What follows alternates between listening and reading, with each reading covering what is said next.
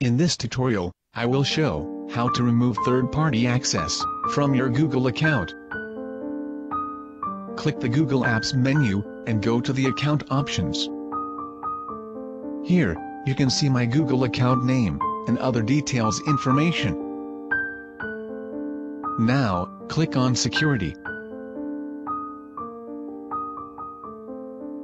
After this, go to the Manage Third-Party Access options. You can see third-party apps with account access. Click Manage Third-Party Access options.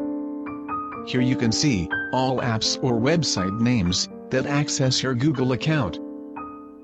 Now, I remove all unnecessary third-party access from my Google accounts. Remember, if you have trusted sites or apps in this list, you did not need to remove those access.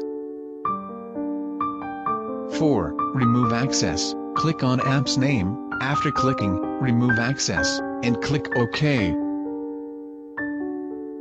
Third-party access was removed. In the same way, you can remove all third-party access from your Google accounts.